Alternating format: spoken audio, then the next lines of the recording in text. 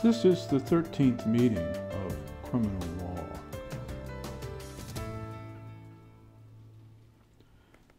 The Model Penal Code drafters did away with the attempt to divide the crime of murder into degrees. What the Pennsylvania statute of 1794 had put asunder, the Model Penal Code put back together. Premeditation, the distinctive element of first-degree murder, was transformed into a sentencing factor, which might be either aggravating or mitigating, depending on the larger picture of facts and circumstances weighed at the sentencing phase.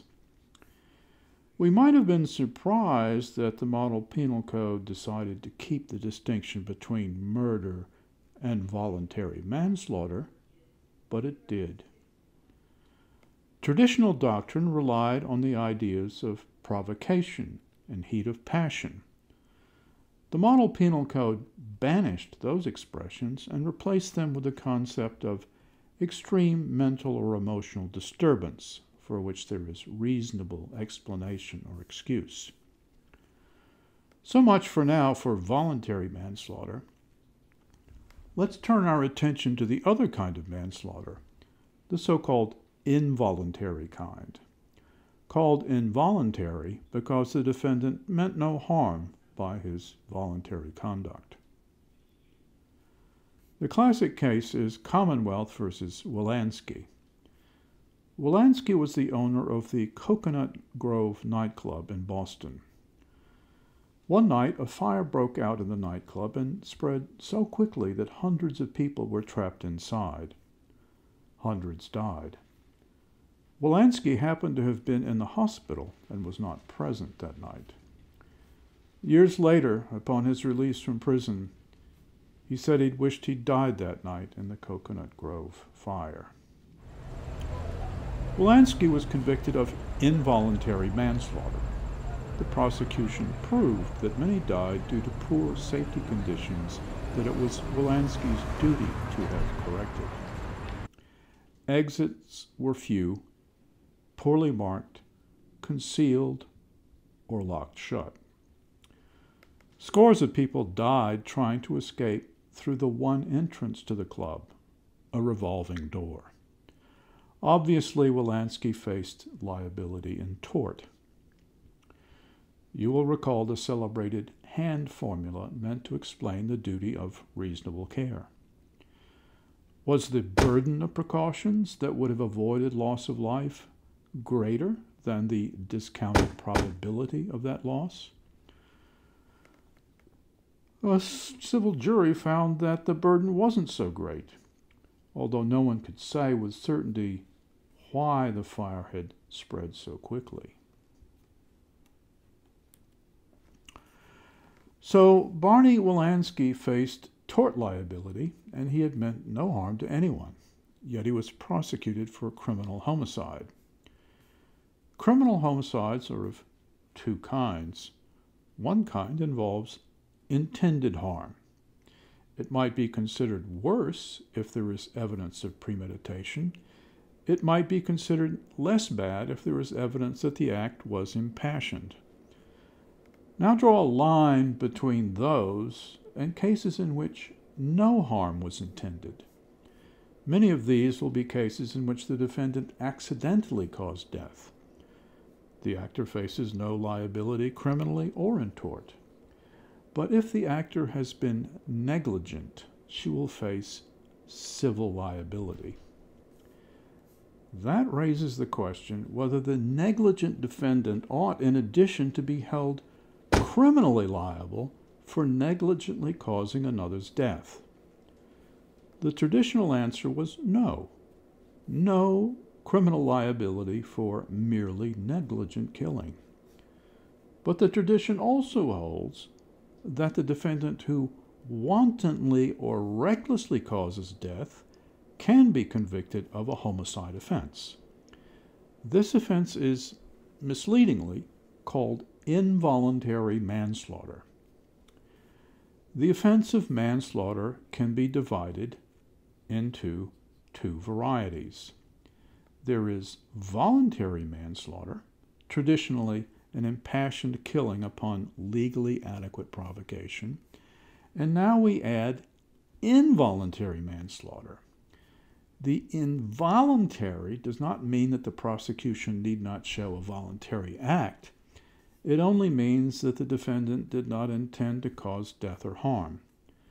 The line between mere negligent homicide and manslaughter of the involuntary kind is drawn in terms of culpability. The culpability needed to be shown to convict an actor of manslaughter is greater than mere negligence, but it need not be as great as knowledge or purpose. Where exactly is this line located, and how is it defined? Wanton and reckless conduct must be shown, but what does that mean? The Wolanski Court expresses it this way. The words wanton and reckless express a difference in the degree of risk and in the voluntary taking of risk, so marked as to amount to a difference in kind. There are two dimensions in play. Degree of risk. This degree must be greater than the minimum sufficient to establish ordinary tort negligence. And also there is voluntary taking of risk. Merely inadvertent risk-taking is not enough to push the defendant's conduct over the line. Let's visualize it this way. An ordinary deviation from the standard of reasonable care suffices in tort. But to convict Wolanski of manslaughter, the prosecution must prove a gross deviation from the reasonable person's standard of care. Gross meaning big. There is also a subjective dimension. The actor's awareness of the risk he's taking has also to be shown. The merely clueless actor is not reckless, no matter how great the risk he obliviously takes. The actor might be dimly aware, or perhaps fully aware. The world presents us with infinite degrees, but the law seeks to draw lines. This much is fairly clear.